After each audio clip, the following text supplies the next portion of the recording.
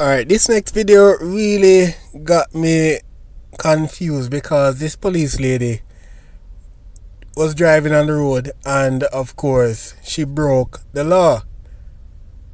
And I know, you know that when you break the law, there can be some consequences applied. So the officer told her to pull over and she did. The officer explained to her that yes, you broke X and Y. She even acknowledged because she started filming the whole scenario. And the thing that got me upset is that she's getting upset because the officer is reprimanding her for breaking the law. So listen to this video and what do you think about it? Is she wrong? Are the police right? A point. We'll not prove a point. We'll not prove a point, right? We're not proving a point, right? Is he proving a point or something? No, but if me disobey a sign, right? Me never realize. Me disobey a sign, right? And he stopped me and realize I'm a serving member. Say something to me and make me go. I tell him about pull over and go up. It's like a disrespect. What is disrespect?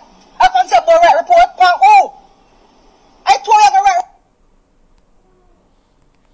I must first start off by saying that the police, they are doing their job. Firstly, she acknowledged that she was wrong and that she should be given a blight because she is a serving member of the Jamaica Constabulary Force.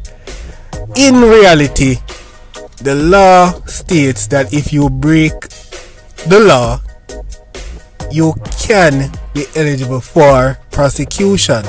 She herself admitted that she broke the law, but she is trying to make it seem like because she's a police, she should be exempted from being prosecuted.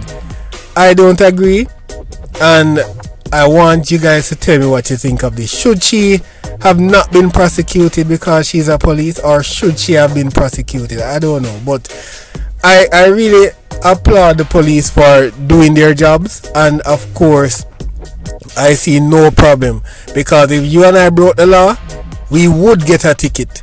So I don't see whereby, even though she is a police officer, whether serving or not, that she should be exempt. The law is for all and everyone. So what do you think about this, guys? And again, thanks for watching and see you again very soon.